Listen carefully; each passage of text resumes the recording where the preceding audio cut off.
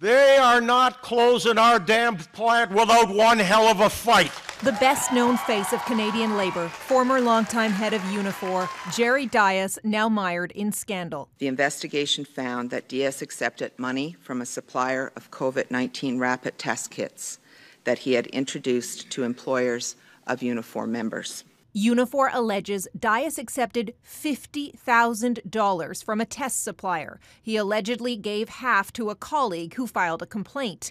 Dias released a statement shortly before Unifor revealed the details. This past December, my life took a remarkable turn for the worse when I was confronted with a debilitating sciatic nerve issue. It's hard for me to say this, but my coping mechanism has been painkillers, sleeping pills, and alcohol. These factors have impaired my judgment in recent months. I am entering a residential rehabilitation facility.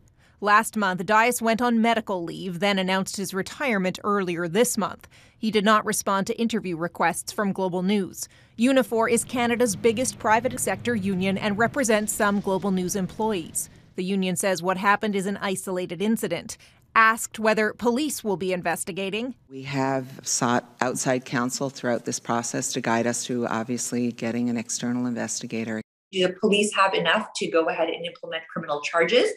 It's yet to be determined. But it would not surprise me at this time because the amount is so significant. Dias stands charged with violating Unifor's code of ethics. In his statement, he said he, quote, was always guided by the principles set out in our Constitution. The next step will be a hearing, but so far Dias says he hasn't participated in the investigation on his doctor's advice. Abigail Bimman, Global News, Ottawa.